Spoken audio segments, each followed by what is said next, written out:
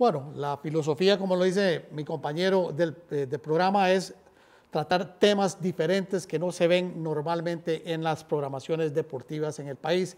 Y este tema que vamos a tocar el día de hoy tiene que ver mucho con eso. Ustedes han escuchado temas de apuestas deportivas, cómo funcionan, cómo operan, dónde operan, por qué no operan en nuestro país. Pues hemos traído un experto, un consultor de apuestas deportivas, don Roy Solano. Don Roy, bienvenido a las cámaras del negocio del fútbol. Buenas tardes a todos, buenas noches a los amigos televidentes, y es un placer para mí estar acompañando y compartir algunas inquietudes bajo estos ya 30 años de estar en el negocio de entretenimiento. Negocio de entretenimiento. Que todos, y lo hemos visto mucho en este programa, el deporte y el fútbol hoy pasa por el negocio del entretenimiento. Ya no es un negocio propiamente de fútbol porque tiene que competir con otras industrias de entretenimiento. Entremos en materia, don Roy. ¿Qué son las apuestas deportivas? Bueno, aquí hay que primero clarificar un poquito lo que pasa en el universo para aterrizar un poco al área de Costa Rica. Cuando hablamos de entretenimiento, hoy el ser humano, y puedo poner un ejemplo, lo que pasó ayer en la Asamblea Legislativa. Habían 3 personas jugando, y esa es la realidad. O sea, las personas hoy buscan en sus espacios ociosos tener un entretenimiento, y el entretenimiento hoy día lo tenemos al alcance de nuestras manos, que es las partes de los teléfonos y los móviles. Y bueno, en el mundo las apuestas han ido llenando una expectativa de entretenimiento, pero que además es de las actividades que más traslada beneficios a los jugadores. Y le tengo que poner un ejemplo acá en Costa Rica. Por ejemplo, aquí tenemos un ente estatal que tiene una exclusividad en loterías, que se llama la Junta de Protección Social. Este ente, en sus números de los últimos 4 años financieros, representa que tiene una utilidad de casi más del 37% en la Lotería Nacional. Wow. Es un número muy grande, alto. Muy grande. También tiene una utilidad en los famosos juegos estos que le llaman los tiempos, aproximadamente de un 12%. Esa es su utilidad final. Pero lo más interesante es que Costa Rica es un fenómeno porque casi está rozando los 450 millones de dólares en la recaudación de lo que reporta oficialmente la Junta de Protección Social de ingresos. ¿Qué significa eso? Somos un país que tiene la cultura del entretenimiento del juego. Consumidor. Es consumidor. Y en eso la Junta ha hecho una gran labor en la parte lotérica, ¿verdad? Ha tenido algunas aristas porque se aprobó una ley famosa del ICODER que está vigente. Sin embargo, está por un pronunciamiento de la Procuraduría, está derogada en su opinión. Nadie lo ha cuestionado, pero dice la Procuraduría que está derogada tácitamente por una ley muy nueva, que es la ley 8718 de la Junta de Protección Social, que establece que las apuestas apuestas deportivas, loterías, tiene una potestad de exclusividad la Junta de Protección Social, con excepción de los casinos físicos y casinos virtuales, que ahí es donde hay un espacio, porque tenemos que traer a la mesa que la ley de Costa Rica de juegos data desde 1922. Wow. Es una ley muy vieja. Muy vieja. Es una ley que es algo interesante. Establece que está prohibido el póker, pero en todo lado encontramos salas de póker, ¿verdad? Está prohibido la pelea de gallos, está prohibido por ley, para que tengamos una referencia de cuáles juegos están permitidos y cuáles no. Pero están permitidos los casinos.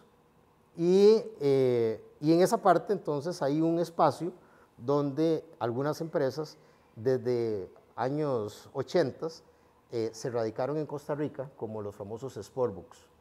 Estos sportbooks a la fecha mantienen operaciones en Costa Rica. Sin embargo, el mundo de las apuestas ha globalizado y hay países en el área que ya nos han pasado un buen trecho, como es el caso de Colombia, que ya tiene una superintendencia de entidades de juego, algo así como la SUGEF. Panamá ya tiene, se llama Junta de Juegos, la cual es una superintendencia que establece las reglas claras en el mercado, sobre todo para proteger al consumidor final, que ese es uno de los temas más importantes. Volviendo al tema de Costa Rica, básicamente... ¿Y qué pasa en nuestro país? Perdón, ¿no? Bueno, ¿Por qué no se puede hacer lo mismo? Sí se puede hacer. De hecho, hay algo muy interesante. En el 2005 se presenta un proyecto. Aquel momento estaba el señor Luis Fishman como presidente de la Comisión de Lavado y Enriquecimiento, que es algo curioso, suena muy grosero, porque la ley de juegos, y es algo que me ha tocado estudiar, a la fecha, la Comisión de Narcotráfico, que en esos días está socollonado el tema, es la que tiene que ver con la ley de juegos, cuando realmente esto debería estar en asuntos hacendarios, claro, porque son al final y al cabo los tributos que esto genera. Y el ejemplo más interesante es Colombia. Colombia pasó de un modelo muy parecido a Costa Rica, donde había una estatal, y hoy tiene 18 concesionarios. Y las entidades de beneficencia hoy reciben 4 veces más de los ingresos que recibían antes. ¿Por qué? Porque se abrió el mercado. Y cuando hay mercado hay competencia. Y cuando hay competencia, el beneficiario final es el consumidor. Y en este mundo, esta industria, porque es una industria compleja, es una industria dura, pero algo muy interesante. Hoy leía en Forbes que México está facturando 400 millones de dólares anuales. Y cuando yo digo que va a ser, no, en apuestas, porque es una legislación muy nueva y hay casi un monopolio, porque ahí está solamente México Caliente, por una licencia que logró con su estado. Pero cuando hablamos de los 400 millones de un universo tan grande como es México, y vemos que Costa Rica factura 400 millones oficialmente, somos un país jugador. Muy consumidor. Muy consumidor, ¿verdad?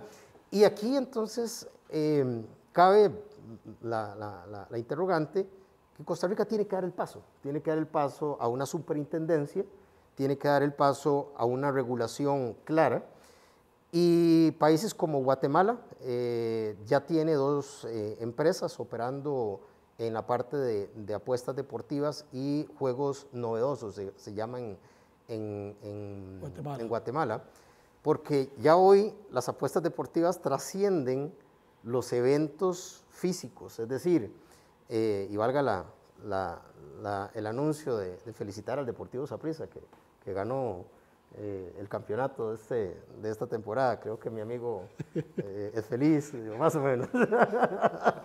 Eso en la parte de deportes es muy interesante porque ya existen los juegos virtuales donde usted puede tener un partido del Real Madrid contra el Barça cuantas veces quiera en el día.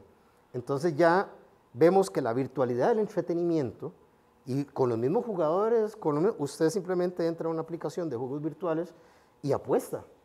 Y ahí es donde está trascendiendo ya los eventos que le llamamos nosotros eventos físicos a eventos virtuales dentro de este gran mundo de entretenimiento.